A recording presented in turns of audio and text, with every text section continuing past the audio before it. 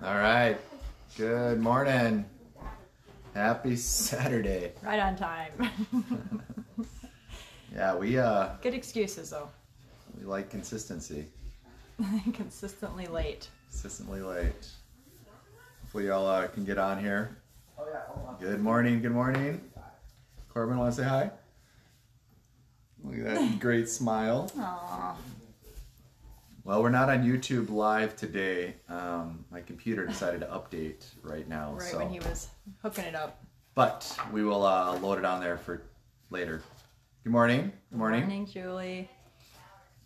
It's it's Saturday. We got a fun day kind of planned. We're wrapping up a lot of stuff here in Minnesota, so it's kind of a busy day of getting stuff ready to go. So it's it's good.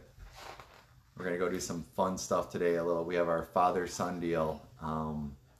We've been doing this Lutzen father-son trip every winter, and it's been incredible.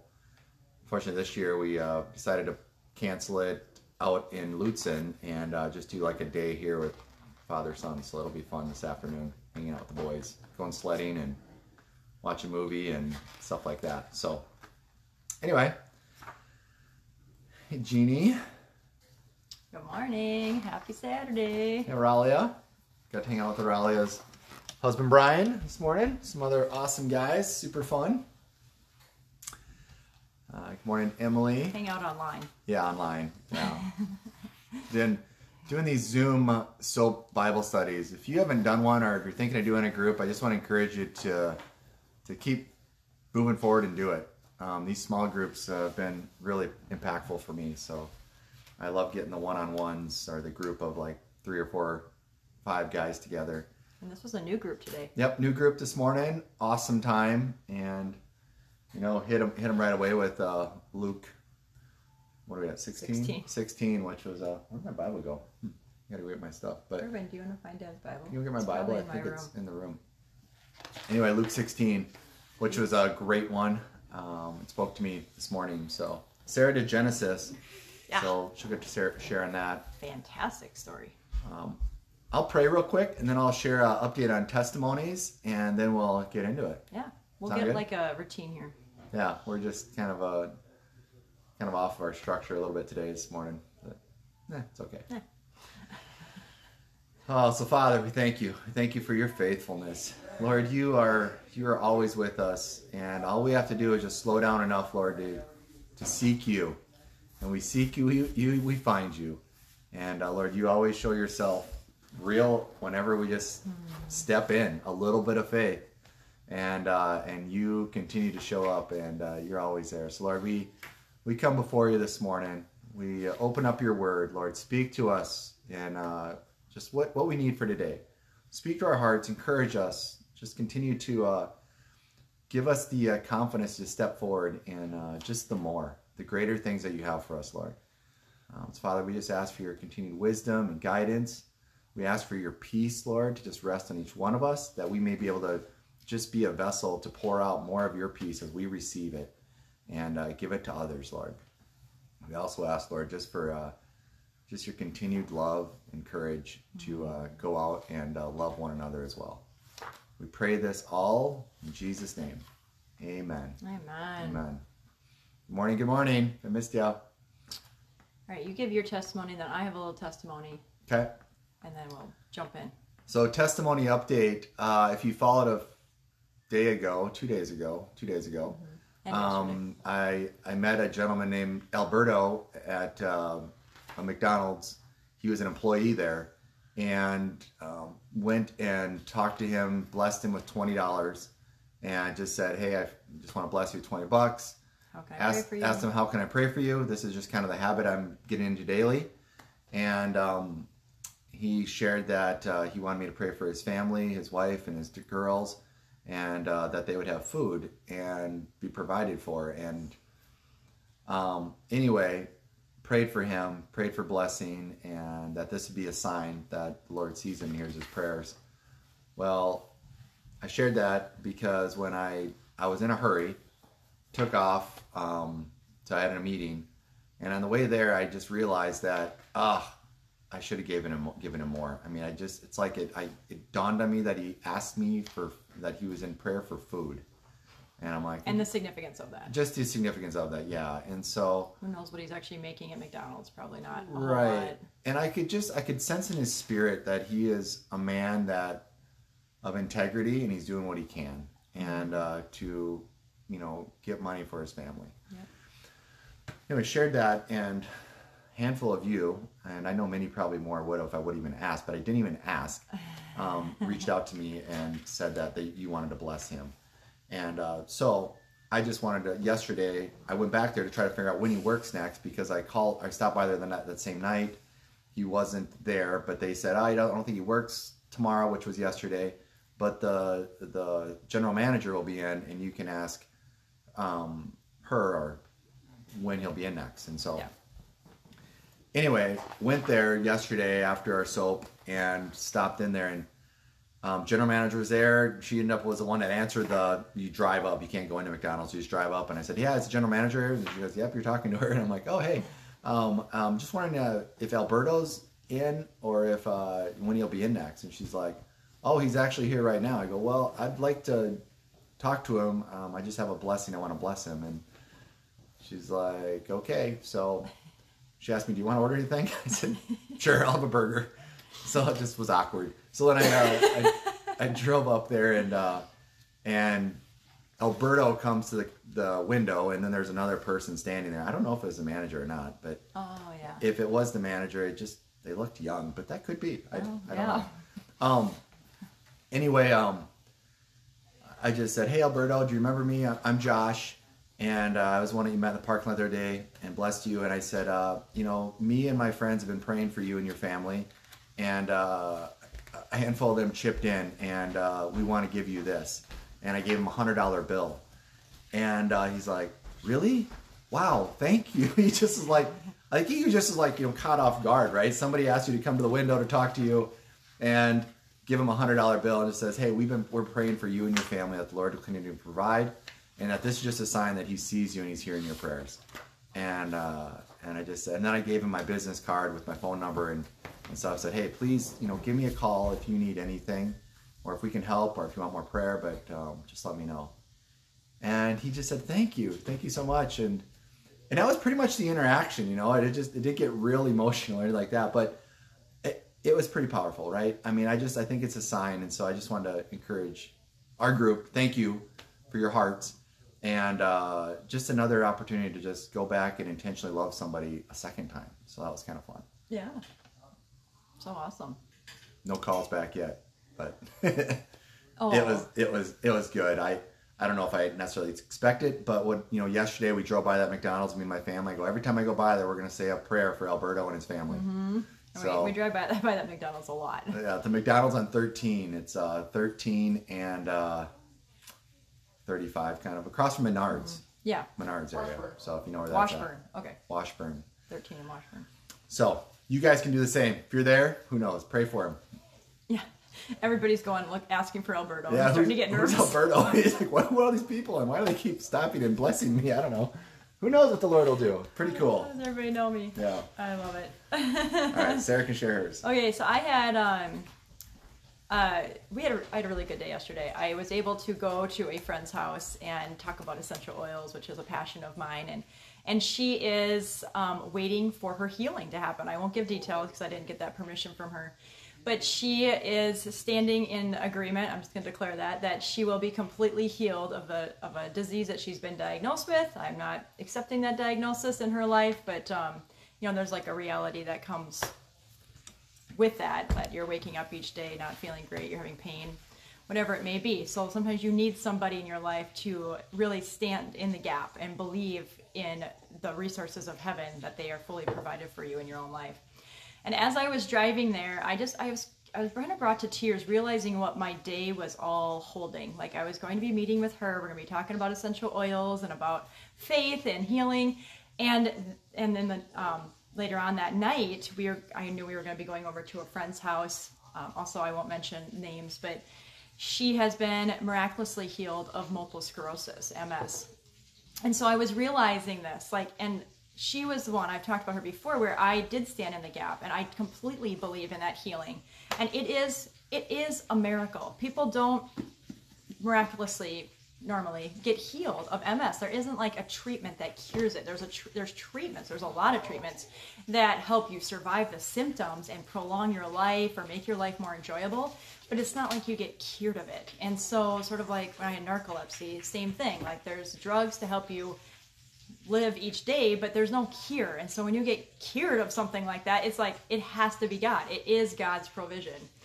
And realizing too on my drive that we had been with a friend on Tuesday night that shared a miraculous healing story as well in her own life, that she went in, had a procedure done, and showed no sign of disease, whereas before it did.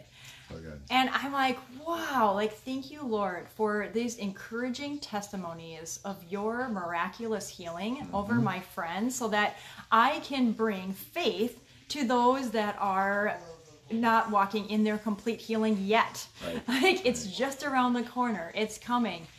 And so I was just kind of processing that and thanking the Lord for his goodness, that it is, for now, it is right now. And one thing my friend yesterday afternoon and I were talking about, she said, a lot of my family believed that God gave healings in the New Testament to build the church. Like that was the reason. I've actually never heard that. So I thought, oh, that's interesting. That was the purpose of it. And now, supposedly, the church is built so that we don't need his miracle working hand anymore. And I do not agree with that. There's sausage. Oh yeah. Cooking breakfast. I believe that it is, completely still relevant, and that the Lord's will and his desire is to completely heal. It's not for people to walk in disease, in sickness, in pain, in illness, in any form, whether it's long-term, whether it's a virus, whether it's a stomach ache. It all can be healed, and God wants to heal all of that. So that's my fun from yesterday. Praise the Lord. More testimonies, more encouragement. Yeah, and speak up. Like share your testimony. If you've been healed, even like what we consider small things, like I remember my kids were little and they'd kind of have a fever and not feeling great. We would pray over them, and by that night they're completely fine. It's like, well, this could have gone a different way, but then you're just like, oh, maybe they were just, maybe it was just a fluke. But it's like, no. Like, let's give God credit for where credit is due. And He is the healer. He's just waiting for us to ask and accept and receive what He's given up to us. Right. All right. Well, on to Luke. Praise the Lord. Yep. Or Genesis. Luke Genesis 16. 39 and Luke 16. Do you want to do Genesis? No, you go first. Okay. I'll go first. Luke 16. The verse that speaks to me is 9. It says, I tell you, use worldly wealth to gain friends for yourself, so that when it is gone, you'll be welcomed into eternal dwellings. It's like, it just sounds like it's wrong, right? I'm just going to buy my friends. Yet, we got talking about it last night. I'm like, it says that? That's what it says. Odd. And a couple things that when you read this parable that the Lord talks about, the shrewd manager. Yeah. Is interesting parable. Is that, he knows he's basically going to get fired. And so what does he do? He goes and says, if I get fired, I need to have friends. And because I can't make it on my own. And it's just about it's a wake-up call, right? That many of us think it's all about us and I can make it on my own. But he realizes that he can't. And so what he ends up doing is going to all of his masters, people that own his master money, and just reduces their debts. And just said, they're like, wow, what a generosity thing he did. He reduced my debts. And so they end up liking him. But as we talked on the soap with my friends this morning, it's like, the big aha they said, which I thought was cool, is that it reflected well on the master as well. That when he forgave the debts of those people that owed him and blessed them that way, he made good relationships with that person, but also it made good relationship with them on the manager or the owner, Yeah. the father. For the and company. so Yeah. when you look at this whole thing, it's like, wow, then the master actually commended him for doing this. Like basically like No, for he's losing money. cheating him, yet he loved how he did that and that he was Well, he had foresight. yeah. And that he was just talking like, hey, you know, you're doing this and that's a smart thing to do. So how it spoke to me is that, you know, it's like the Lord blesses us with things, money, let's just say, he uses money. So use your worldly wealth to gain friends. And it's really to bless others. So when the Lord is giving us things, it's like it's not just for me to consume and it's all about me. It's so I can bless others and have influence, make friends, and win favor and build relationships. You know, it's like they talk about it's, you know, in Acts, right? You know, they shared everything and they worked together. And it's actually, you know, just the way it's wrote in there, it sounds bad. So the Passion, I don't always read the Passion, but Sarah reads it and I read this and we get to compare. But Yeah. the So I read it Passion- last night. I was like, listen to this. This helps make it a little more sense. The Passion just puts a little bit better into it. It says, it is important that we use the wealth of the world to demonstrate your friendship with God by winning friends and blessing others. Then, when the world fails and falls apart, your generosity will provide you with an eternal reward. I was like, wow, that helps confirm the whole thing. And obviously, you know, like I said, we've been doing this blessing a day and interacting and showing kindness and doing these things. And it's really helping me change my heart and starting to adjust and see just how awesome it is, how it's encouraging others and winning favor, right? Right away when you have instant favor, when you go and give somebody a $20 bill, they're like, hey, thank you. I like you. You're a generous person. It's like being generous that way, it's a good thing. And it's helping me because, you know, you read more of this verses and it talks about, you know, not loving money, loving God. And You can't have both loves. I can't have both. And what I find is, and I struggle with this daily, just confessing that I want to hold on to money. It feels like that's my security. And as I can... When things get uncertain. Yes. So I'm just like, I just want to hoard more of it. And it's going to make me feel safer. And More water, more toilet paper, more money. yes. And I'm realizing that, no, in this time, this verse is speaking to me that in this time, Josh, you go out and continue to share love with others, bless others, come from a different mindset. And like it says in the Passion Translation, that they will experience the love of the Father through that generosity. So Yeah. super timely word for me and where I'm at. And I'm glad that it actually had to dig into it. So when I first read it, I'm like, it doesn't seem right. It doesn't sound right that I'm just supposed to use money to gain influence or gain friends. Yet in doing so, it's really you're going out and you're loving people, you're blessing them, and it's not a bad thing. I think even sometimes I would just say, this is me, but I think even to start it, it's kind of like fake it till you make it. Yeah. Just go and do it.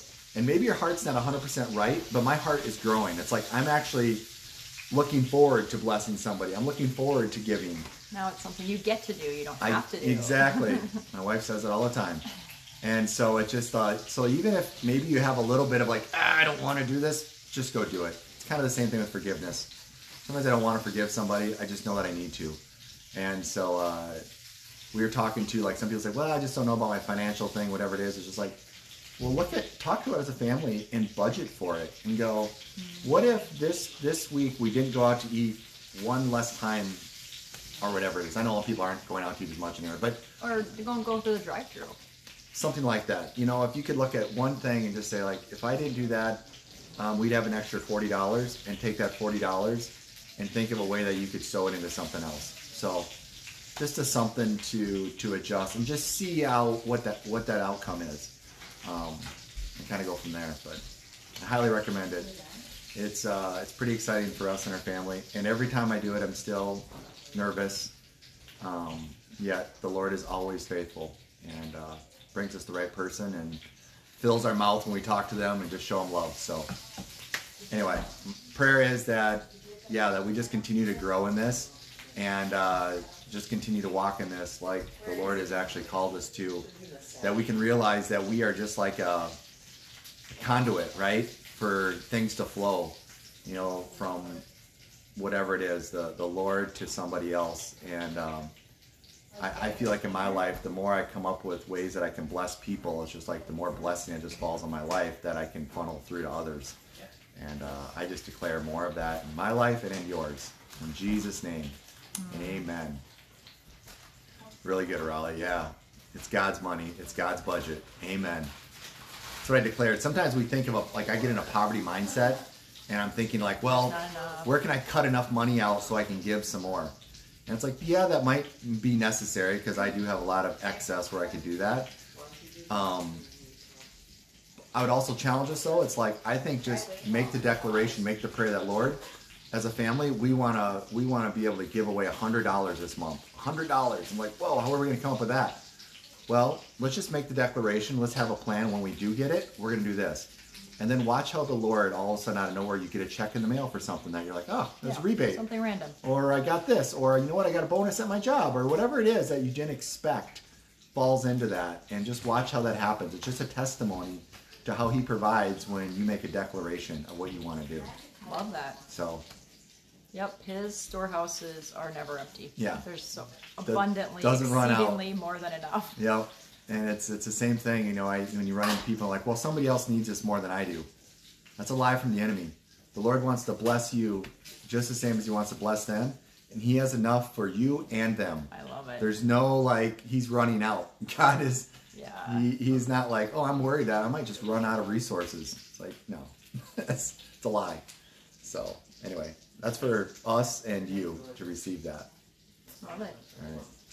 Well, I don't want to go much longer, but just read Genesis 39. Genesis 39. It's really, really good. It's the story of Joseph. I mean, verse 2 kind of sums it up. The Lord was with Joseph, so he succeeded in everything he did as he served in the home of his Egyptian master. Amen. So even in his, his story is so inspiring. Like, everything doesn't go right. He gets thrown in jail a couple times. He gets sold into slavery by his brothers. Like, things aren't always going right, yet he succeeded in everything he did as he served. Wow. So it was really his heart posture is what that was speaking to me. I know specifically Garrett is over here somewhere. He, when he was younger, he always loved the story of Joseph. He always was like, read me the story of Joseph. And it wasn't because of the rainbow coat. I don't know why we focus on that part. But it was really, I think he was identifying with Joseph's perseverance and his heart and how he served the Lord. And this is, this goes through the story of Potiphar's wife taking advantage of him and that he is a man of integrity. And went running from the house.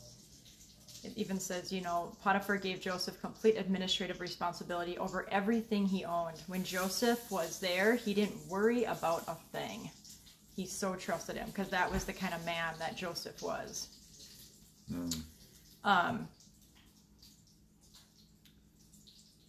And at the end of the chapter, it also says, the warden, this is when he's in jail, the warden had no more worries because Joseph took care of everything. The Lord was with him and caused him to, everything he did, to succeed.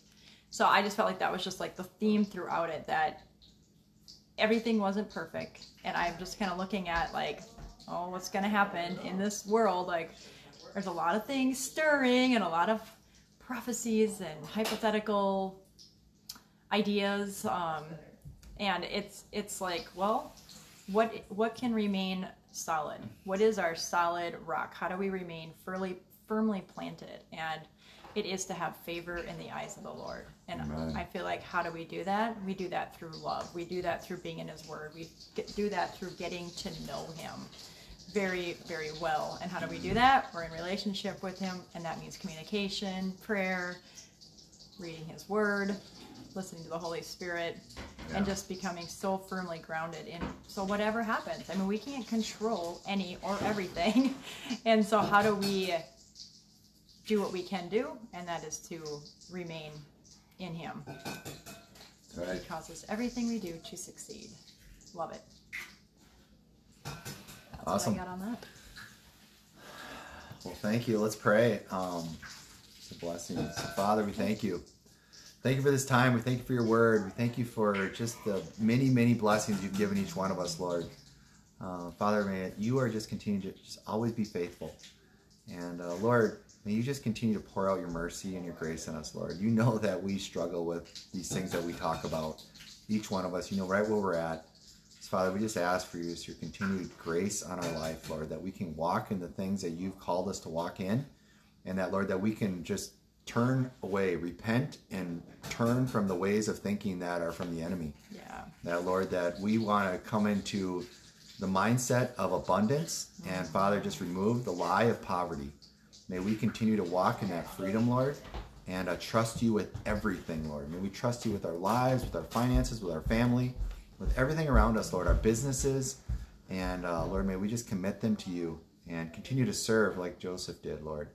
And that as we do that, Lord, that just things will continue to go well in our life. And Lord, that we'll just continue to be that conduit between heaven's resources and the world's needs. And that, Lord, that we can just continue to funnel that down and give you the glory and you the praise, Lord. And Father, may we just continue to realize that and continue to make plans around that, Lord. May we focus on the blessings and not get distracted by the enemy's lies and fear and all those things, Lord. May we hold on to things loosely. And may we just continue to release heaven's resources everywhere we go. Praise you for who you are. Bless this Saturday. Bless this weekend. Bless each one here. We speak health and abundance and protection over each one here. Lord, may their families just continue to grow closer to each other and to you. And Father, may we just continue to spread hope everywhere we go. We pray these things in Jesus' name. Amen. Amen. Yes, hope. Okay. Well, thanks for joining us. Saturday. Yeah. We'll have to figure out tomorrow because I am going to be at church again at 8:15. Okay. Sundays are a tricky one for us, so just be on the watch for what we post on when that'll be. All right. See you guys. Have a good day. Bye. Bye-bye.